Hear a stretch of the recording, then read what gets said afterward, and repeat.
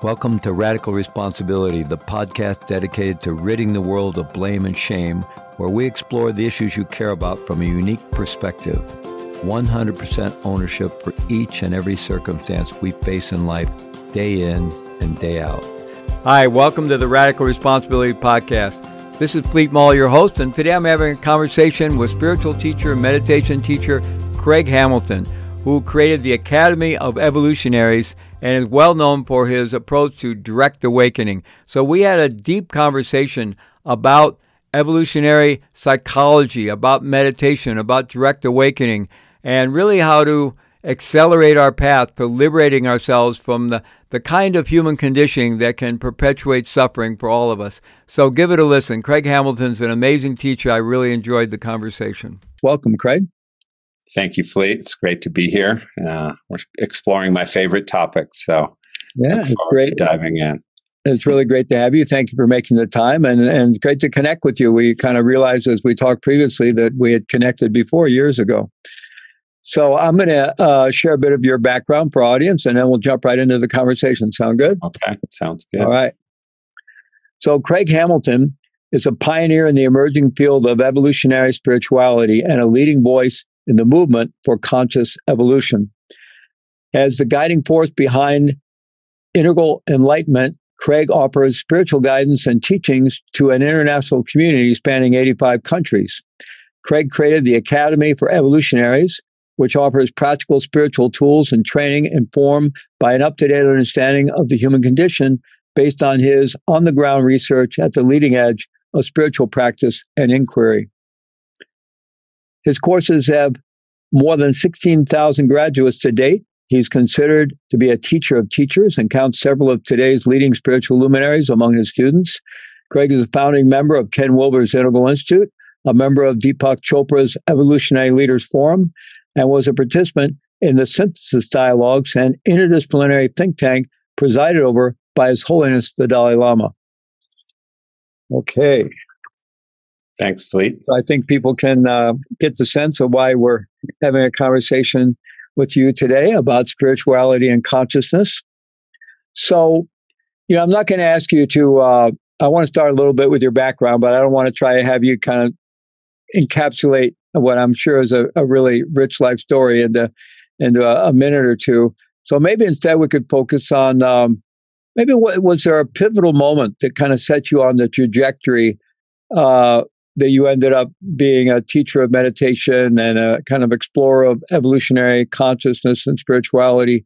So if there was such a moment, and then how you kind of ended up in, this particular, it's pretty broad spectrum of meditation and the whole secular mindfulness movement and spirituality in general.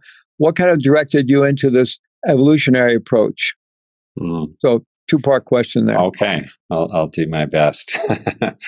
All right. Well, I don't know that I can say there was one precise moment. I mean, I could probably point to a dozen precise moments that were the moment that catalyzed the next thing and the next thing. But what I can say to your first question is that, let me step back, give you it in a nutshell. So I didn't start out as a spiritual person. My family wasn't spiritually oriented, but I started to have a spiritual longing in my teens that grew and grew and intensified and quickly got me doing a lot of Eastern practices and exploring Western mysticism and just really kind of starting to feel that my life was going to be a mystical life, that I was going to be pursuing enlightenment for my life path in one way or another. And it took different forms at different times.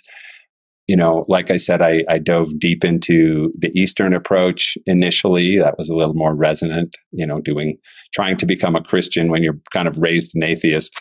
That's a tough sell. I tried to go to church with some of my friends, but it just, the narrative never made sense. So like many of us, I turned east. And, I think the moment I would point to is just that I was diving into all these Eastern practices, like many of us, doing different meditation practices, learning from Buddhism, learning from Hinduism, Vedanta, a lot of these different approaches. And there seemed to be a kind of kind of global meta narrative in those traditions that said that it said something that was kind of paradoxical to me and somewhat seemed like a contradiction, or it seemed like an oxymoron. And it was that on the one hand, spiritual awakening, our true nature, our enlightened essence, is right here, right now. It's closer than close. When you awaken, what you realize is that this is the moment. This moment right now is it.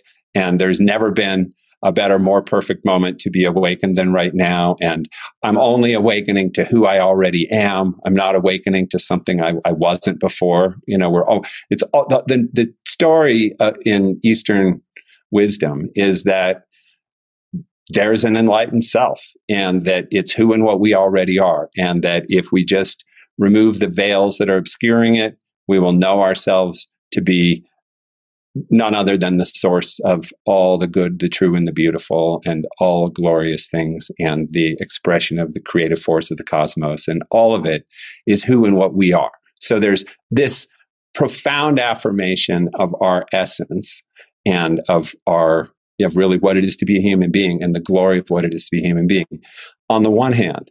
And then on the other hand, throughout those traditions, and of course there are exceptions here and there, but broadly speaking, there's this assertion that, okay, that might be true, but enlightenment, realizing that, takes lifetimes. Or at least, a lot of work in this lifetime. It's going to take you this whole lifetime and maybe 1,000 more. That it's this, and it's going to take you forever, and very few will ever discover it. And so there was something to me always about that kind of the tension between those two, that on the one hand, it's right here, and on the other hand, it's a million miles away. And so I think that kind of paradox really drove me into the kind of approach I ultimately ended up in, which is a very, let's call it, experimental approach, a very modernist approach. Let's say it's a kind of scientific approach to spiritual awakening. Because and just to add to that, I mean, I'm sharing my sort of inquiry, but along with my inquiry was my own spiritual practice and my own spiritual awakening. I started having profound spiritual experiences at a pretty young age, just spontaneously, just perhaps catalyzed by the practices I was dabbling in, but sometimes just out of the blue, riding my bike along a river and suddenly just flooded with this feeling of grace, and that the cosmos was already perfect, and that the moment was already perfect, and that I was already whole and nothing was missing, and just being brought to tears by these kind of revelatory moments that would just happen to me. And so I was having this experience of awakening, and that affirmed everything I was reading in the Eastern books, right? It was yes, right. It's right here. It's right now. Oh, I get what they're talking about, and I'm experiencing it. And then, but go back and do your practice for 100 lifetimes, and maybe you'll really get it. And so all of that drove me into this kind of laboratory approach, or this experimental approach, working with other Westerners, let's say, other Americans and Europeans who were interested in these things, but also found that the traditional approaches seemed maybe, mired in ancient myths or dogmas or superstitions, or just didn't have the appetite to go and swap, as one of your teachers, Roshi Glassman, used to say, you have to swallow the whole fish. If you're going to give yourself to a tradition, you have to take it bones and all. You can't just pick and choose the little practices you want to take out of it and make that your path. So I think people who felt that they couldn't swallow the whole fish, joined with me, and I joined with them, and I was involved in a number of different kind of experimental environments where we were really trying to push the edge and say, well, what is spiritual awakening? How do we do it? What is it devoid of traditional stories and narratives and myths and dogmas? What is it in psychological terms for us human beings right now? And is it really, does it have to remain mystified, and does it have to remain far away, or is the truth that it's here right now really the more important truth? And is there a way we can practice that can reveal it to us right now? And so that maybe set the stage for really how I ended up teaching these things and, down this path. Well, that can set the stage for a fascinating conversation, because that tension between the kind of gradual and sudden enlightenment approaches and linear versus nonlinear nature of awakenings and all that is a long-standing conversation. And that's right.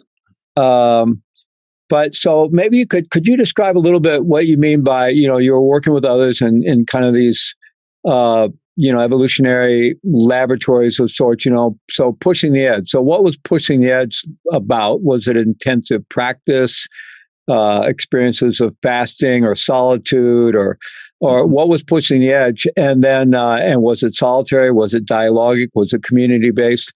And then how did it begin to take on this quality of what you describe as kind of evolutionary consciousness or evolutionary spirituality? Yeah. So, like I said, I participated in a number of different environments. They were collective in nature. I mean, I'll just say my work has always had a kind of collective focus to it, both in my own seeking what I was attracted to, and ultimately what I ended up leading and guiding. Again, speaking back to the traditions versus what would a more experimental approach be? I noticed, as I think, I was editor of a magazine called What is Enlightenment that for about a decade. And this magazine was kind of trying to explore this very question, what is enlightenment now in our age and time, and what can we learn from the traditions, but what can we learn from a scientific approach to all this? And, doing a lot of comparative study and analysis of these things. And, one thing I noticed in a lot of my encounters with traditions, and I know you can never say the traditions all believe this, because there's probably a tradition that believes any version of anything that any of us come up with now was someone thought of it before too. So it's not like the old and the new is a kind of a false dichotomy. But I've noticed a tendency in the traditions often to sort of, even if people practice together, meaning we might meditate together, but we kind of keep our practice to ourselves. And I found this when I talked to Christian monastics, that the only person they're supposed to talk about their practice with was their elder.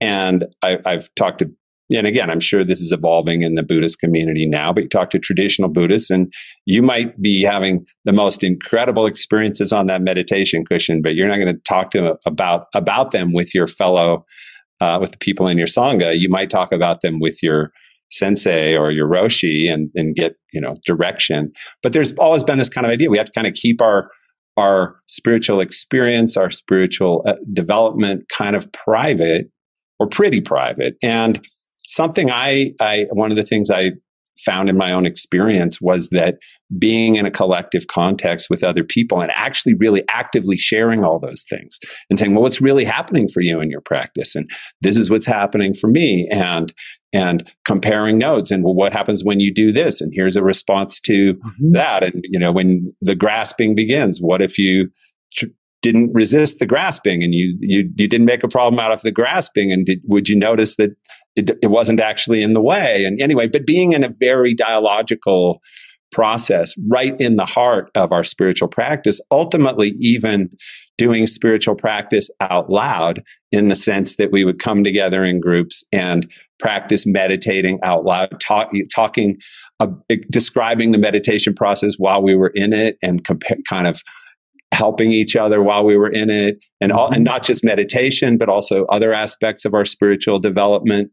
How do we take on the wily ego and its ever shape-shifting forms, and really giving each other very honest reflection about that, and lifting each other up when we're struggling, and challenging each other when we're indulging, and really having a tight crucible of kind of awakened conversation going.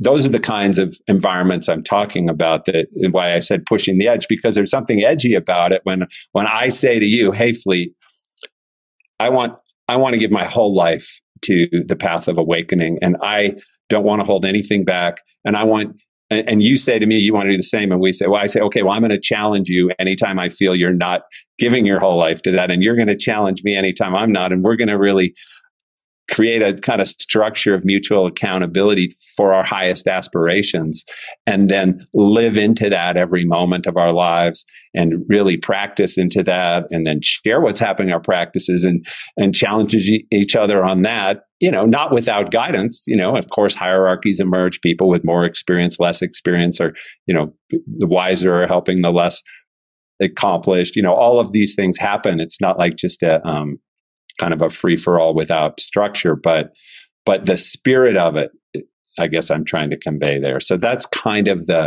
what I mean by the laboratory environment, and then in the kind of edge pushing environment that I've been involved in and tried to catalyze. And then to your second question about how did the focus on spirituality as an evolutionary process come to be? Because you mentioned, I think, the term conscious evolution and the term evolutionary spirituality. And these are, so this is a whole emergent way of approaching spiritual awakening and also way of understanding the human spiritual thrust, our higher spiritual potential. Again, we could say that, broadly speaking, in what we might just call the pre-modern traditional times, there was not, nobody really thought things were progressing towards something better. And I don't mean this in just spiritual. I just mean how humanity looked at what it was to be alive and what the universe was. The belief in almost all traditions was that things started really good and degenerated from there. Whether they started in the Garden of Eden or, we started in the Golden Age in Hinduism and deteriorated through many ages down to the Iron Age, where things are not very good. In other words, a lot of traditional kind of the mythic structures were that we're kind of, things are getting bad, but there's still a possibility for individual salvation.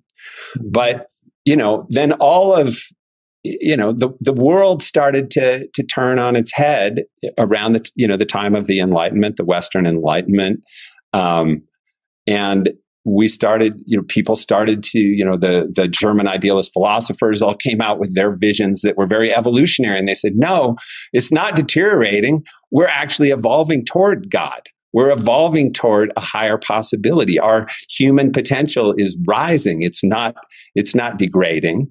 And then, Darwin got cottoned onto the idea of evolution. We had biological evolution as an idea come out. And now evolution has sort of become at least one of the grand narratives of the human race at this point, is that, hey, let's evolve. I'm evolving. Are you evolving? Culture is evolving. Conscience is evolving. Technology is evolving. And, of course, at the same time, some things are devolving in parallel with that we're all familiar with and trying to counter. We could, think of those as market corrections on the cosmic upward trajectory, maybe, I hope. But anyway, so I feel like this whole evolutionary framework for spirituality really is something I got into, was very influenced by Teilhard de Chardin, Sri Aurobindo in the East. In the West, Andrew Cohen, who was a big pioneer of that, was someone I studied with and got very on fire with evolution. Ken Wilber has been a big proponent of this, and many, many others, Brian Swim, Thomas Berry. There's a whole lineage now of kind of the evolutionary spiritual elders out there who I think inspired a lot of us with this vision. But for me, what it came down to was just it helped me put my own spiritual longing and my own spiritual awakenings that were happening in what to me felt like the highest, most meaningful context, which is that this isn't just about me and my liberation from suffering or my realization of my fullest potential to have an amazing, inspired life. This is about our evolution as a species, and it's ultimately about the continued evolution of the cosmos itself. I would even say maybe we could say God's even evolving, and that the highest, spirit is evolving, that what this is moving forward. And we, through our participation in things like meditation and other spiritual practices, like I was describing, we're participating in that forward movement. That's what it means. It doesn't just mean you can have a good life and get this. It means you're participating in this movement that transcends you and that has been going on for at least 13.7 billion years and will continue going on for, perhaps forever in some form. So, our lives can become very meaningful. And I think that's important because a lot of people, I don't know what you've noticed about this particular moment in history, and I really mean this moment, like this last few years, let's say. The more people I talk to, I've heard a lot of kind of despair or kind of like hopelessness or kind of, well, what can I really do that's going to mean anything anyway? And so many things seem to be going backward, and we're really destroying our planet, and humanity doesn't seem to care. And, so many things that we can feel are degenerating or stuck. And it can feel kind of like, well, okay, I can do my spiritual practice and learn how to be more calm or more mindful or more whatever I aspire to be. But in the grand scheme of things, so what? Maybe I'm happier, but it's not so what when we start to realize that we are evolution and motion, and that everything we do is either adding momentum to evolution or it's adding momentum to the inertia. And so let me make my life part of the evolutionary thrust as fully as I can. Mm. Yeah, this conversation about, are we in an evolutionary trends or devolutionary trends? And many spiritual traditions talk about, that devolution into a dark age. I always appreciated Gurdjieff's view that it's kind of spiral. So you have times of great awakening, it spreads into the culture, you have a kind of golden age. Eventually things kind of disperse, become too diminished, and starts to deteriorate into a devolutionary spiral into kind of a dark age. But what was attained, there is an evolution of like awakened energy, if you want to call it that, or consciousness. And so that hasn't diminished, but now it's in the hands of a few. And they're actually able to concentrate it and expand it further. And when they do, then at some point, they can no longer hold on to it. It has to go back into the culture. It disperses and withdraws again, and then gets concentrated, increased again. So it's these spirals kind of going up and up. So it is a long-term evolutionary view of consciousness and reality that includes the possibilities of falling backward and contracting, expansion and contraction. Sure. Yeah, and that whole view of, are we in an entropic universe or not? These are really big questions. And I think, for myself, I've always been an optimist. So I never, was much about the dark age things, even though it's talked about in some of my own spiritual traditions and so forth, and this being the Kali Yuga age and all that. But the last couple of years have made you reconsider. I know. Taken my optimism just a little bit, not completely, but it has given me pause. I hear you. I get it. So, I'd like to, this idea of direct awakening, non-dual approach, and some teachers go so far as to say the only thing obscuring us from realizing our true nature or being awake is the thought that we're not awake to begin with. Mm-hmm. And some will just lead people to these kind of cognitive dialogues, that kind of can give you a moment. I'm not sure what they do ultimately, but and then there's the hard work, long-term, approach, and that maybe the nonlinear event of an awakening is a nonlinear event, but it's not likely to happen unless there's the work, the gradual work. So that kind of whole milieu that you referenced to begin with. And I'm just wondering, another proponent of evolutionary spirituality, obviously Ken Wilber, our mutual colleague and friend Ken Wilber, and he has this model that he talks about a lot of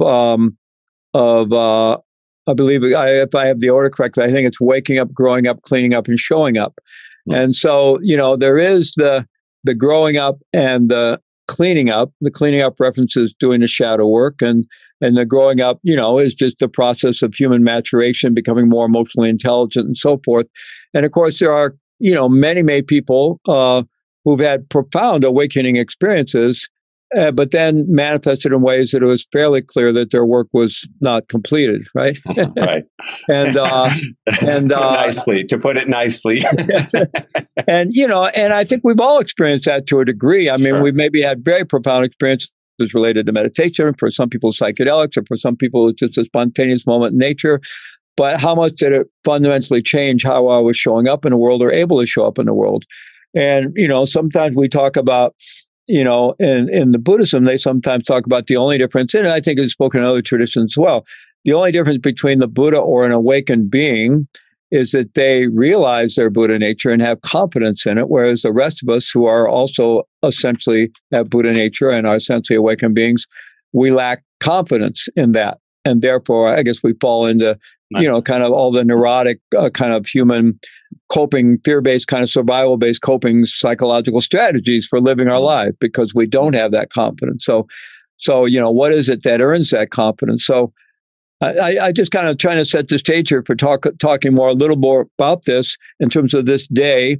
The focus of our summit, The Best Year of Your Life, is really to try to provide ourselves and our audience and with the inspiration, the clarity on how to move forward in our lives. Some of the science, we have a whole day focused on the science of habit change. We have a day on mindset and performance. The very first day is just about clarifying who we are and what we want, clarifying our vision and life purpose. And so, this day on spirituality and consciousness, maybe if we could talk about it from, a little bit of a path quality without turning it into 1,000 lifetimes, right? But, people who would like to, maybe they are involved in a spiritual path of some kind, and they feel like it's plateaued, or they're not realizing the experiences they've read about in the books. Or maybe that hasn't been a big focus of their life, and they would like to deepen the spiritual aspect of their life and get started with something like that. So I'm wondering if you could, talk about that, maybe from a bit of a path quality at the expense of not, and not turning it into just a linear thing that would be an obstacle to the possibilities of awakening. Wow. Well, you said a lot there, a lot of interesting places to jump in. So somewhere I want to jump in, and I think it will hopefully have a path quality to it that you're looking for, is you were speaking a little bit about, okay, the paradox that I raised at the beginning, I guess, that on the one hand, we have as you said, the difference between an awakened being and an unawakened being is the awakened person has confidence in their true nature, and the unawakened doesn't have that confidence. Mm-hmm. I've never heard that quote, and I think that's beautiful. I was touched by the simplicity of that and kind of the human truth of it, just from my own path and from my own work with people. That this idea that it's kind of about confidence, or we could, in another era, we might have called that faith, right? And it could also have kind of, trust could kind of come into that a little bit too, and constellate around it.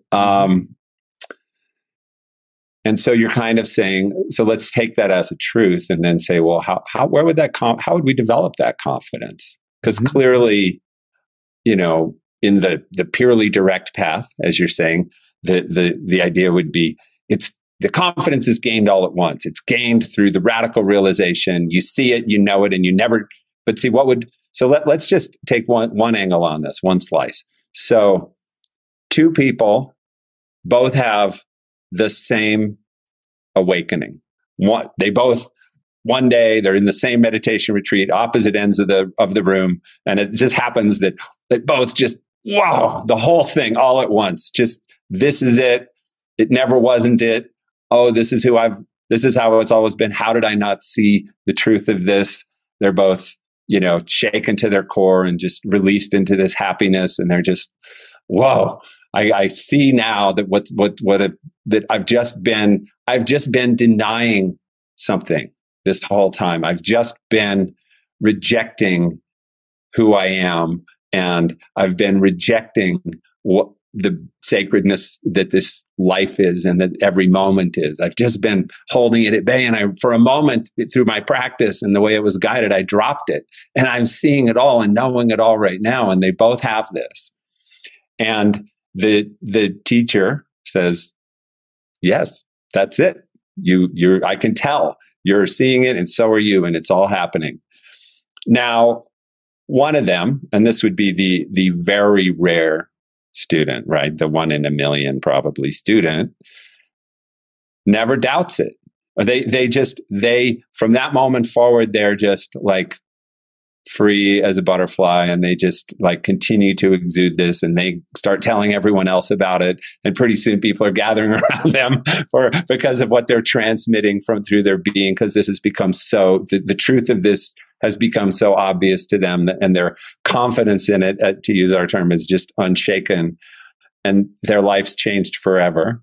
And that doesn't mean maybe that they still might have some work to do, like on their shadow or this or that, maybe, right? Because those might be some different lines of development, but we can save that for another time or for later at this time. But so that's that person, that's their experience. The other student is pretty lit up for a few days, very, whoa, something happened to me, whoa, and very trying. But like a week later, it's gone. And it's like they remember something really incredible happened on that retreat. They don't even quite remember what it was. They know how it felt. And maybe that's all they can remember now is how it felt. It felt really free and amazing and expansive. And so now when they sit down to meditate, they try to get back to that feeling they felt, because it's the only part the gross mind can remember is the feeling. So they're like, okay, oh yeah, I'm trying to, and now they're meditating. They're just trying to feel a certain way, which is not meditation and will never bear any fruit. Anyway, what is the difference between these two? Now, some people would say, well, this one was more ripe. Their karmas, their samskaras were more matured. They had done more preparation. They had prepared the vessel. All kinds of ways we could look at it. But we could also just look at it and kind of really get interested in what, this person just didn't doubt what they realized. And the other person, because of, the momentum of their personality and their tendencies to doubt and to be insecure and fall into fear, and the strength of their ego's, structure and whatever else, they couldn't help but doubt it. And they just started almost immediately going, well, was that real? And I don't know. And they're trying to hold on desperately to the feeling and whatever and pretty soon it's just, they've strangled it and it's gone or smothered it. So anyway, I'm just kind of ruminating on on this idea and kind of saying, well, we don't know, exactly why one might be able to not doubt it and be confident in, why the other might not. But how might we all proceed with the path if we could see that what's really needed is that we just need to accept some things about reality and have confidence in them? If we want to talk about spiritual awakening as that, we need to really have confidence that that's in some deep and fundamental things that our mind can't really know. And we have to have confidence that we can let go so deeply that a kind of spontaneous way of being will emerge and come forth from a place, an unpremeditated place where we never see it beforehand, and live in the unknown. And we're going to now start to live in the unknown all the time, live in not knowing, live in innocence, and live in this trust, this faith, this confidence in something our mind can't see, but that we increasingly find to be the ground of our own being and this mystery. So from a path point of view, we can talk about a lot of parts of the path, but I want to talk a little bit about what I call the practice of direct awakening, because this is where I've tried to make a path out of the pathless, you could say. And so what I mean by that is when we're sitting in meditation doing the practice of direct awakening, what we're trying to do is we're simply practicing being the way our awakened, our true nature, our Buddha nature, our awakened essence naturally already is. So we're trying to kind of practice being awake, is maybe what I would say. So we're not practicing something in order to cause an awakening. We're practicing, how does the mind function when we're awake? How does the heart function when we're awake? How do we relate to each moment when we're awake? And how could we turn that into a practice in our meditation and sit down and say, I'm going to meditate for 30 minutes now. And for this 30 minutes, I'm going to practice this way of being that is none other than an enlightened way of being. It's the way this, and it's exactly, I'm practicing being exactly the way I am when I'm my awakened self, and the way anyone is when they're their awakened self. Because just like the unawakened self is very predictable, and the way we relate to opportunities, the way the ego relates to opportunity, the way the ego relates to challenge, the way we relate to fear, the way we relate to desire, that's pretty much the same for all of us. It's the same with awakened consciousness too. Awakened human beings, it's very much the same mind. It's the same consciousness. And so let's take one example of a distinction between that we can see in someone who's awakened. I know you've got a lot of Buddhist training, Buddhist background. The whole concept of grasping, and the grasping mind, and the unenlightened mind tries to hold on to everything. It's trying to find security. It's trying to find control in the world. And so we grasp and we grasp. And that means, you sit in meditation and you're grasping onto thoughts. You have a strong feeling. You're grasping onto the feeling. You keep attaching. Let's say another would be attaching to everything. Kind of attached to the feeling. We attach to the thought. We react then. Because we're attached to it, we react to it. That ultimately triggers our behavior. Our unenlightened life flows from all that.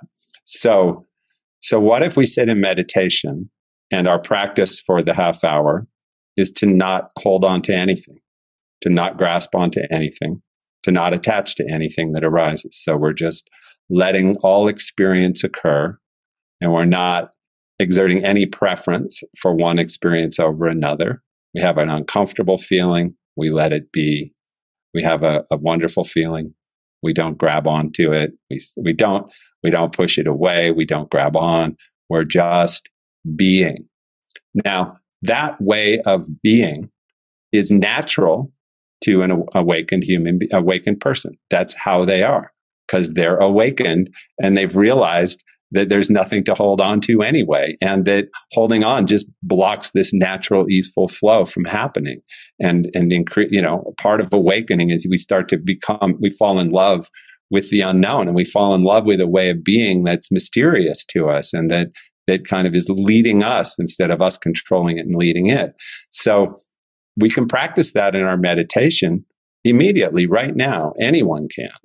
And there's not a preparation for that. There's hey, sit down and try this way of relating to your thoughts, this way of relating to your feelings. Do this for half an hour. See what happens. And the miracle of it is that if we just do that, and we really do it, we really will know our true nature in that moment, because your ego can't let go. Your ego can't, let things be, and so we're kind of we're creating an environment where the ego, and by the ego, I mean it in the kind of traditional Eastern sense, I guess, as the kind of the primary obstacle to awakening, the little grasping self, hungry to feed itself always. So we're creating an environment where awakened consciousness can naturally thrive and be, because we're kind of just practicing aligning with it, you could say. And so that's what I just described very simply is one of the practices of direct awakening. But we can see that awakened consciousness functions in a whole bunch of predictable ways that any of us who have had experience of awakening will go, yeah, right, that's true. And then we can practice that. And so that's why I say it's direct awakening, because I don't mean that you only have to do it once for 1 second and now you're enlightened for the rest of your life. I mean that it's direct in the sense that we are directly practicing being awake when we're in meditation. There's no time in this. And then so to bring it back to our point about confidence, and so what happens is, as we do these practices day after day, where we're kind of just choosing to set aside a time to rest in and as awakened consciousness or our true nature, and we're making that space, and we are genuinely experiencing it more and more because we're really making room for it, and it's really showing us, really happening. We develop more confidence in it. We start to feel, wow, this is really a way I can be. And what's it like to be this way off the meditation cushion? And how do I let go in life? And this, how do I make room for this beautiful mystery that's emerging out of the depths of my being and starting to show up? How do I make room for it to live my life and not and then we start to see all the ways. So to come to the path.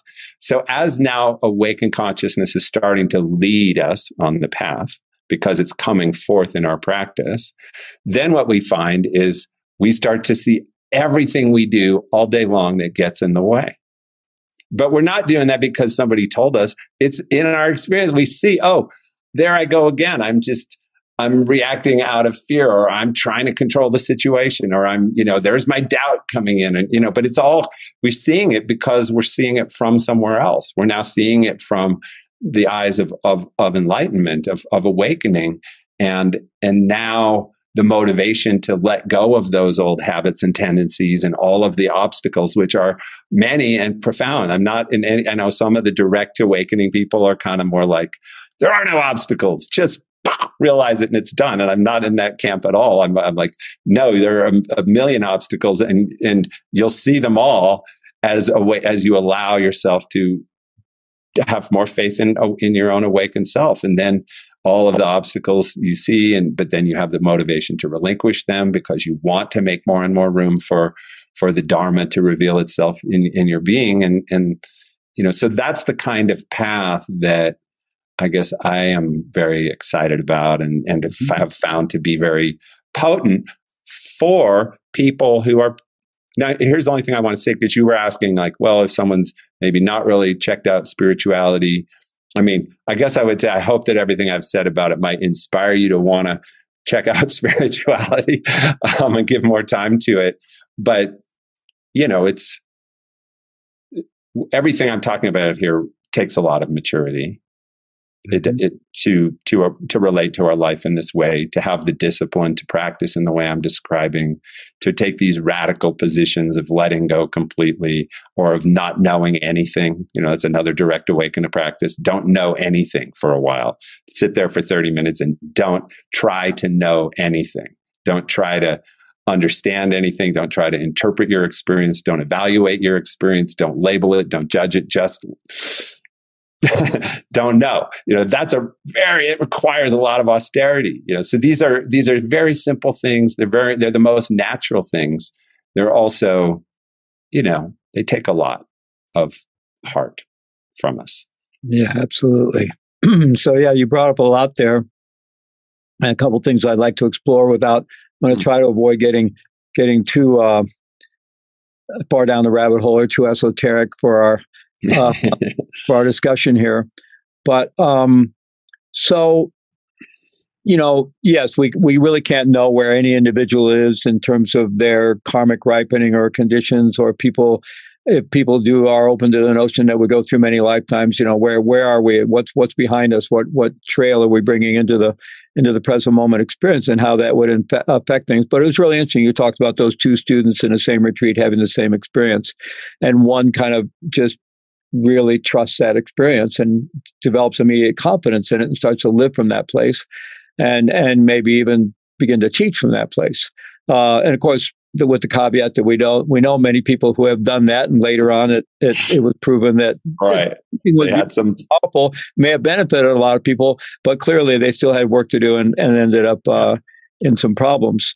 So. Right. But then the other person who just, wow, had an amazing experience, but, immediately kind of begins to doubt it and so forth. So maybe I think what you're talking about is how regardless of how we come into the situation, how might we practice that experience and even gradually develop more confidence in it by just practicing that experience. And the way you describe, was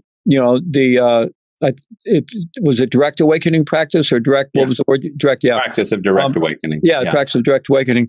It sounds to me like basically good, solid meditation instruction, even within shamatha vipassana traditions, certainly within the formless traditions of Mahamudra, Dzogchen, or Shikantaza and Zen. And many people have been doing practice with that good instruction in that way for a long time, and their life still goes through a tremendous amounts of ups and downs, and there's a lot of work to be done. But I'm wondering about, in terms of maybe developing confidence in that, and but I want to let me ask you something, Fleet, though. I just want us both to I'll pretend I don't know anything about this, and you do the same. Let's just for a moment, though, so is it that they've this person you said who's been doing that instruction for a long time rigorously, and their life is still kind of a mess in all these ways? No, I didn't mean their life was a mess. Well, or the ups. Oh, okay. But when you were saying the ups and downs, I thought you meant that they're still. No, what I really meant was they haven't developed some confidence that this is it, I'm there, and stabilize it in their life in such a way that they would start teaching it, or they're in the midst of their life. They have many problems here, and they can sit down and meditate, and their mind can stabilize very quickly, and they can practice in that way of with tremendous equanimity and letting things just be as they are, and so forth.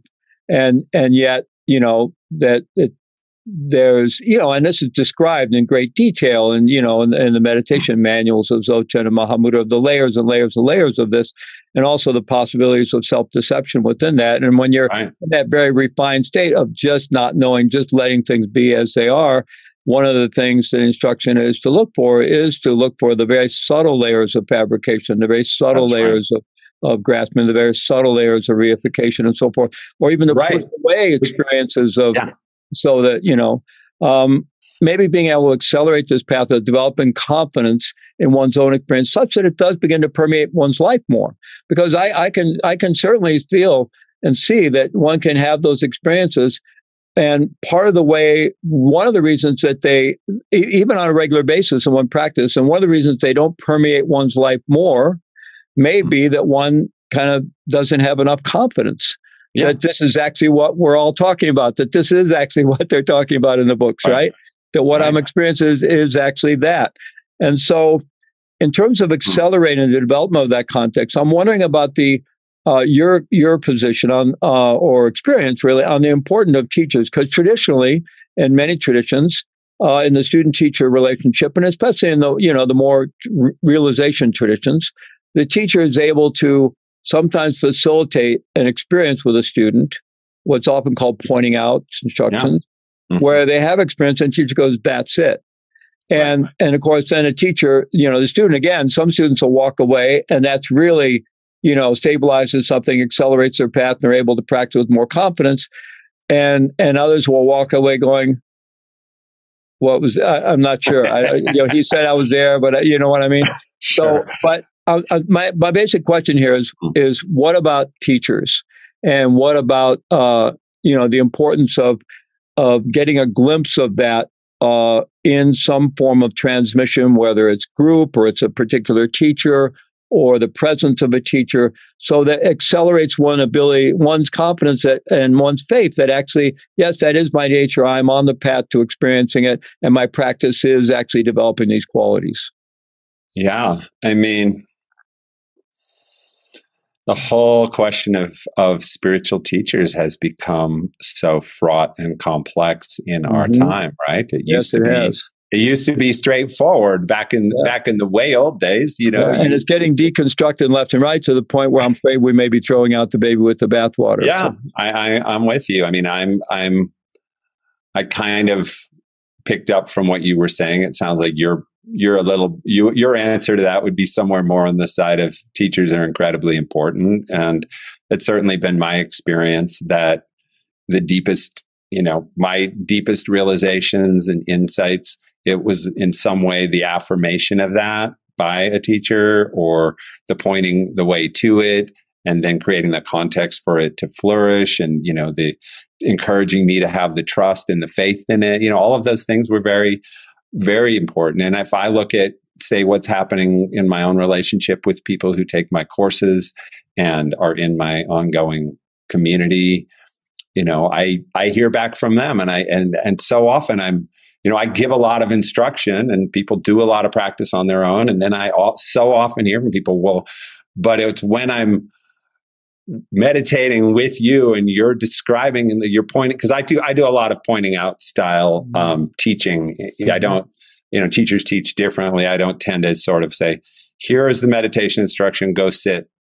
I like when I lead retreats, I'm in the meditation with the students, and I'm speaking, and I'm pointing it out. I'm saying, now notice this, and now notice that, and do this and do that. And, it's a kind of active pointing out thing. And I get so much feedback from students about the power of precisely that. And, I've had some people come on my retreats and say, oh my God, I've done 50, retreats in my life, but because you were there guiding me through it the whole time, I went so much deeper than in my other 50 retreats. Because in those, I was just given instructions and left to sit on my own.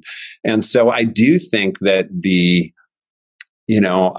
I'm very, again, I don't know how many people could really find their way to any kind of meaningful spiritual awakening without having a teacher and a teacher, but having that interaction. I don't know how many. I don't know.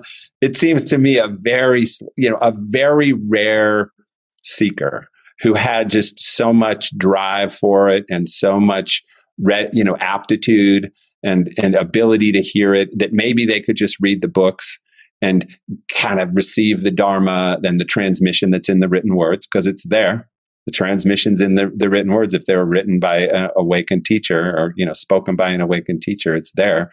Maybe they could receive it and just be self-guided and have enough discernment and discipline and structured enough way of relating to things that they could really find their way. Maybe a very rare, but again, maybe that's one in 10,000, practitioners. I don't know, 1 in 100,000. It's a very rare thing. Who knows what lays behind that moment. So, so I like to broaden out for a moment. I mean, suffice it to say, because we're talking here in the Summit of Spirituality and Content, and this really, we need to, you and I come from contemplative traditions. We have a lot of shared experience, and we're talking about meditation, and we're talking about, direct awakening practices and non-dual practices and so forth. And yet really this subject includes all the faith-based and devotional practices and all the ways in which people approach spirituality and shamanic paths and all the rest of it. And so suffice it to say, I personally feel, and I think you would agree, that if one really gets interested in deepening this part of our lives, it's really helpful to get good, clear guidance and good, clear instruction.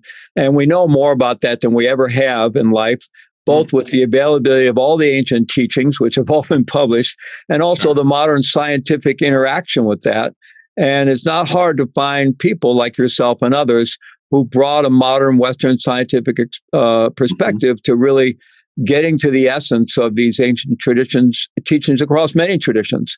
And so, the pathway, if we're willing to do a little research, do our homework, I think the pathway is more accessible than ever into really good quality instruction and teaching that could help us deepen our practice, whatever the means of that practice is, rather than kind of floundering around for a long time. But it does require doing our homework, because there's also a lot of just stuff out there. So there is a lot of stuff out there now. there's a lot of stuff out there. But I want to broaden it, into, okay, what are we talking about with awakening? Well, in the early Chan teachings, there was a wonderful book. I don't think I'll remember the name right now. It's been a long time, but it's a Western scholar that really studied the early Chan teachings in China, which is the precursor to Zen Buddhism, and made the case that what those teachings were saying and really demonstrating was that the only place we can really identify something called awakening or enlightenment is in the relational field. Like that's the only place we can point to that's really showing up, right? You know, this is somewhat in Buddhist terms, the Mahayana view that that kind of myth of personal realization. Now, somebody can say they're personally awakened, and maybe that's their subjective experience, but how does it actually show up in the relational field? And I think we're all deeply concerned about the overall global relational field at this time on the planet. You know, are things evolving in a positive way? Are we devolving? What's going on? And even in our personal lives, I think when most of us think about deepening ourselves spiritually, you know, some of us may long to have powerful transcendent experiences, but I also think we're just talking about deepening our lives and wanting to have better relationships and a more fulfilling life and, you know, maybe feel more connected to nature, more connected to others and these kind of things. So I wonder if you could talk about that aspect of it, of the, how, you know, this connection to the idea of awakening being a phenomenon of the relational field and a phenomenon of the collective. It's wonderful to hear that it was an early Chan idea. I didn't know that. And it's definitely been my experience. I mean, when people ask me, how do you know if you're awake? I say, other people will tell you, you know, I mean, half jokingly, but have not, because we can only find it in our relationships with others and how we live. That's where all of our triggers will come out and reveal the ways that we're not yet aligned with that. And it's also where the beauty of all this starts to manifest and show up is in, you know, so what are I guess maybe we could say, what are the relational measures of awakening that you can start to notice? And you would say things like radical vulnerability, like a willingness and vulnerability. See, when you think of vulnerability as maybe a willingness, or, you know, you can be harmed or something. So you're vulnerable to harm, but vulnerable to be moved, vulnerable to be influenced by others. You know, one of the ways I always am really, I always notice that awakening shows up in people, and where you really start to see it is when, say, somebody really is more interested in what they can learn from the relational field, meaning others, and how it can influence them than they are in what they already know and their trajectory. When you meet someone who's like meeting people and they're kind of like, wow, what do you know? And how do you relate to life? And how I might, you know, model off that. Someone who's really willing to flow and be moved and be influenced, that's a lot of vulnerability. And also someone who's willing to be very transparent and not have anything to hide and not have anything that they're ashamed of or wouldn't want to be seen. So that's, again, a relational measure of awakening, a kind of transparency of self, a vulnerability. I think, you know, the obvious things like care and compassion that show up in relationship and, you know, a genuine loving orientation to people that's not related to, it's not more so for the people that you know better. It might express itself more in those relationships because they're closer, but that kind of fundamental care and concern that shows up equally kind of for any human being, because we are knowing so deeply that we're all this one self, and we just can't help but feel so much tenderness for everyone around us. So, I mean, those are all very relational measures. And they're, again, when you start seeing those things happening, again, your more conscious friends will definitely tell you. They'll say, well, what's happening for you? You know, you're like shining and you're present and you're available and your care is here. And here's another one, a lack of self-preoccupation. You're here in this conversation and you're completely here. I can tell your attention is not somewhere. You're not thinking about the other thing. You're not worrying about yourself. You're not concerned about how you look or what you just said or whether people liked it. There's no self-consciousness. That makes you this incredibly open relational being. And, you know, so all of these things, I'm loving your Chan, you know, quote, and just, I think it's so deeply true, because otherwise, you know, like you said, maybe there's such a thing as subjective awakening. I mean, certainly there is. You know, we have experiences of being more awake, and then we have experiences of being less awake. And those can be very internal. Like, can be on a meditation retreat where you go through heaven and you go through hell, and then hopefully it ends in heaven. but, you know, maybe not. But, you know, there is a subjective world of awakening, but it doesn't matter much.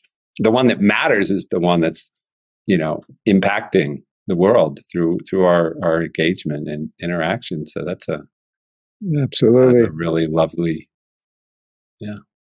way to look at it. And it brings us together. It brings us out. Because, I will say a lot of people on the spiritual path, do kind of somewhat keep it a bit to themselves. I think maybe because they have family members who aren't that, a lot of us have family members who don't really get our spirituality and why we're so passionate about it. They don't share it. They're not as interested in it. So we kind of take it off and we have our little solitary practice. And hopefully we have some kind of sangha, some spiritual friendships where we get to share that. But, ideally, this just lives fully in the world, and it just inspires everyone else who's not spiritual to kind of go, maybe you're onto something. Maybe I should check this out after all, because you sure seem, you seem to be radiating something that I want some of that. Yeah. Well, Craig, thank you very much for this really rich conversation. There's an idea maybe I want to close on that from that I've read in your work, that you talk about sort of re-engineering, and using the modern approach of re-engineering the awakened state or awakenment, right?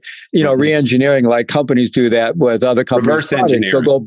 Reverse engineering. I'm sorry. Reverse engineering. I know what you meant. Yeah. A company will go get some other company's product, and they'll take it apart. They'll get engineers take it apart, and they'll figure out how they made it, and they'll make it themselves, right? Reverse engineering. So reverse engineering, awakening, and I think that's something that could be really broadly applicable. We've all been inspired by various spiritual and religious figures in our life, or even people that maybe wouldn't put in those boxes, but human beings who really inspired us because of their lives. So rather than just being inspired by them, we could actually begin to really emulate that in some way and look, okay, who were they really, and what were they manifesting, and how was that? And there was a religious movement at one point. I'm not sure if it's still around anymore, but it basically was based on a simple principle of continually asking oneself this question in the midst of one's life, as one faced decisions and challenges in life: what would Jesus do? Oh yeah, right.